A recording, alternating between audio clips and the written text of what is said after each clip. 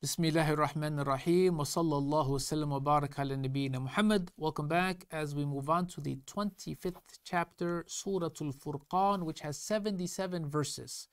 And the meaning of its name, Al-Furqan, we're told that it is min asma'il Qur'anil Kareem, that it is from among the names that the Qur'an has. So our Qur'an is known by many beautiful names, and this is following true in the tradition of the Arabic language, that something which is of high value and importance, it has many names by which it is known. And the Qur'an is also true that Allah Ta'ala gives it many different names, as He Himself, the Source Subhanahu wa Ta'ala, is known by 99 beautiful names that we know of. And Allah only knows how many more that He Himself has for Himself Subhanahu. We're told, وَسُمِّيَ بِذَلِكَ لِأَنَّهُ فَرَّقَ بَيْنَ الْحَقِّ وَالْبَاطِلِ. And the Qur'an is named Al-Furqan because it is the differentiator between false truth and falsehood.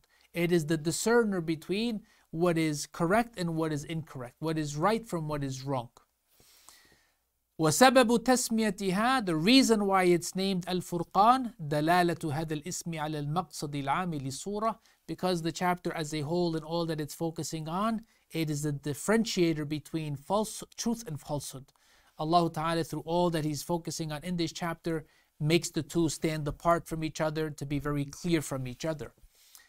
There's no other names that we know of for this chapter besides this, and the general overarching focus of the chapter is مَعْرِفَةُ أَهْلِ الْبَاطِلِ وَصِفَاتِهِمْ, to understand who the people of falsehood are by their traits, وَأَهْلِ الْحَقِّ وَصِفَاتِهِمْ, as well as knowing the people of truth based on their traits. And so there's indicators to be able to discern and to know who is a person that's of truth and who is a person that is of falsehood. But what about the reason it's revealed? We know that it's a Meccan chapter.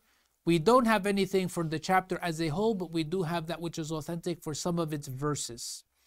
Its merits, we're told that لم يصح حديث أو أثر خاص في فضل سورة سوى أنها من المثاني, that there's nothing authentic about the chapter that we know of, except that it is from the chapters that are of the Mathani. What is the Mathani? These are those chapters of the Qur'an that are less than 100 verses, that are from this point onwards. And the reason it's Mathani, meaning that it's repeated, because it's read more frequently, more often than the larger ones that have over 100 verses.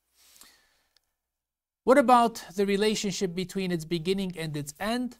We're told that al-hadithu an a'mal al-kuffari wa da'watihim ila al-haq, that we are told about the deeds and the actions of the disbelievers, those who reject the truth, and how they are being called to the truth. So Allah Ta'ala begins the chapter saying, وَاتَّخَذُوا مِن دُونِهِ آلِهَةً, they have taken besides Allah other gods, other deities. And He says, concluding the chapter, قُلْ مَا يَعْبَأُ بِكُمْ رَبِّي لَوْلَا دُعَاؤُكُمْ فَقَدْ كَذَّبْتُمْ فَسَوْفَ يَكُونُ لِزَامًا. What would my Lord care for you, if not for your supplication?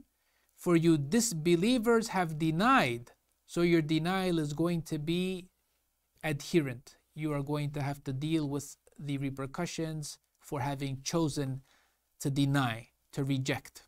Well, what about the relationship between Al-Furqan and Nur?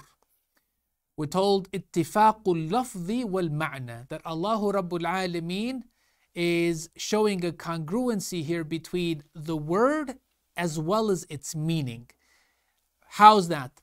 Allah Ta'ala concluded Surah An-Nur, which is light and guidance, saying, أَلَا إِنَّ لِلَّهِ مَا فِي السَّمَاوَاتِ وَالْأَرْضِ. Behold, indeed, Allah's are all that is in the heavens and on earth.